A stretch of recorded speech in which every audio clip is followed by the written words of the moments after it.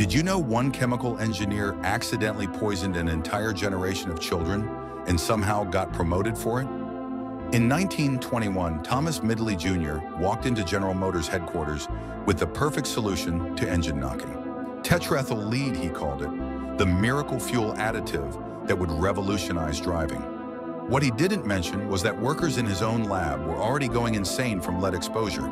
Within months of production starting, factory workers began hallucinating, convulsing, and dropping dead on the factory floor. The press called it loony gas madness, which honestly sounds like a rejected cartoon villain scheme. Even Midgley himself got lead poisoning from his own invention, but continued promoting it publicly while secretly getting medical treatment.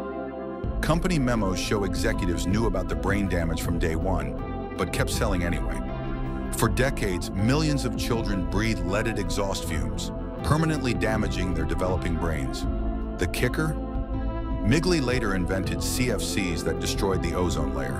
One man, two environmental disasters. Talk about an overachiever.